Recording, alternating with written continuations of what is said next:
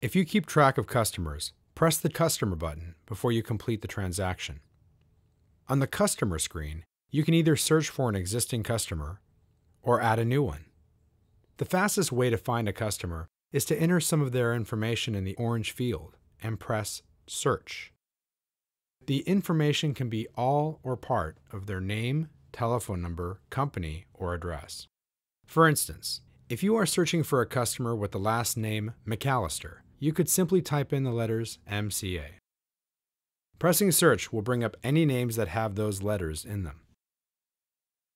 The same process works for phone numbers, company names, and any other information specific to that customer. Once you have found the customer, select it in the list and press the Select Customer button. The attached customer will be displayed on the Customer button. You may also press the Edit button if you need to change or update their information.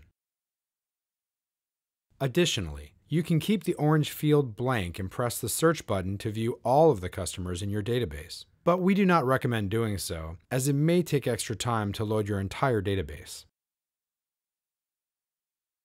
If you need to add a new customer, press the Add New button.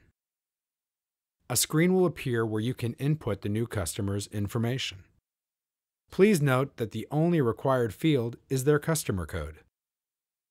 The customer code can be a name, telephone, or account number, or any alphanumeric system that works best for your company.